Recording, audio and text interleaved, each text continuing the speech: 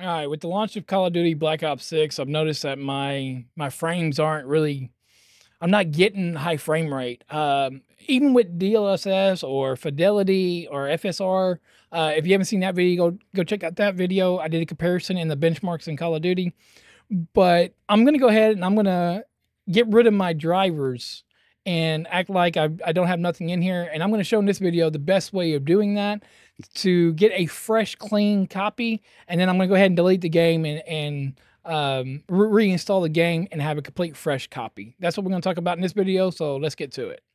Okay, so your first step before we go into the next steps is go to NVIDIA and go ahead and download your drivers. So this is the newest one, which is 566.03. It was released on October 22nd, 2024. If you run in Studio, I don't recommend Studio unless you need Studio. Don't even play around with it because you're going to be doing this again. And then you're going to hit View, and then you're going to hit Download. So now that this is done, we're going to get to the next step. You can come into Rufus and you can delete all your NVIDIA drivers, no matter what they are. And have Rufus take it completely out, but I want to make sure everything 100% is out.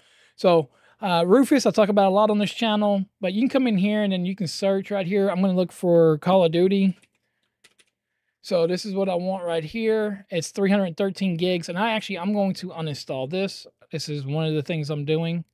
I don't need to make a restore point, and then we're going to go ahead and uninstall it.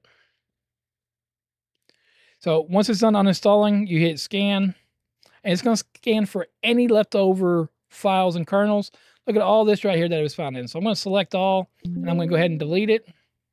And then here's all the folders that it was in. I'm going to go ahead and select that, and I'm going to delete that as well. And when I restart the system, I'll go ahead and reinstall Call of Duty after I install my drivers. I want my drivers on first. So really and truly, this next step that I'm fixing to show, going through the drivers, is what you really, really need to do every time there's a new driver update. Don't be hitting that express. You just have to remember some of your settings and your global settings in NVIDIA. Okay, so this next program is called DDU. It's one of the best programs out there. Again, you can use Rufus and delete, get everything out of there. But I really do like DDU. So when you come in here, you open it up. You can remove the presence of non-existing monitors, which is recommended. The save logs, it's going to delete anything that's in the save logs. We want that out of here. That way it's not reading nothing from the old drivers. Create a restore point if allowed. Me personally, I don't do restore points. And besides when I first do my Windows, I will. I'm actually going to take that one off for me. Automatically check DDU updates at startup. Run Vulkan runtime, show. Offers from partners. No, I don't care about the offers.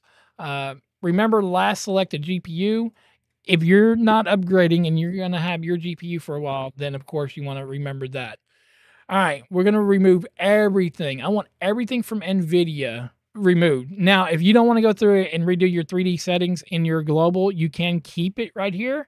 I suggest not to do that. That's just me, but I'm removing everything. And then, of course, anything, I'm just going to go ahead and remove this, check it. Even though I do not have AMD in here, I'm going to go ahead and check it. Same thing for Intel. You can go to advanced mode, which is, use at your own risk. Enable safe mode, prevent downloads from drivers. All right, so now we're going to close. DDUs has detected that you are not in safe mode. For a better cleanup without issues, it is recommended to reboot into safe mode. So that's what I'm going to go ahead and do now. I don't think I'm going to be able to record in safe mode, but what you do is you hold your shift key down on your keyboard and then restart. So like right now, if I went right here to hit restart, I'm going to push the shift key before I tap this restart button. You hold it until it completely restarts, and then it'll automatically go into your Windows Advanced to go into safe mode for your options for troubleshooting and everything so you can get there. So once you're in there, you're going to select what you are. We're going to do GPU, and then we're going to do NVIDIA. I'm not going to do it right now because I'm going to do it in safe mode. I'm just showing you how to do it. So once you're in safe mode, so you're going to clean and restart. This is highly recommended. You can clean and do not restart, clean and shut down. So this is for installing a new graphics card. I don't care if it's a new graphics card or what. Go ahead and do this. Also, remember, I'm going to also disable my network. I do not want my network going while I'm doing this, because if I restart the computer, once I take all this out, then what's going to happen is Windows updates are going to kick in and download it for me. All right, so now that you have it all installed, I have the Call of Duty downloaded in the background.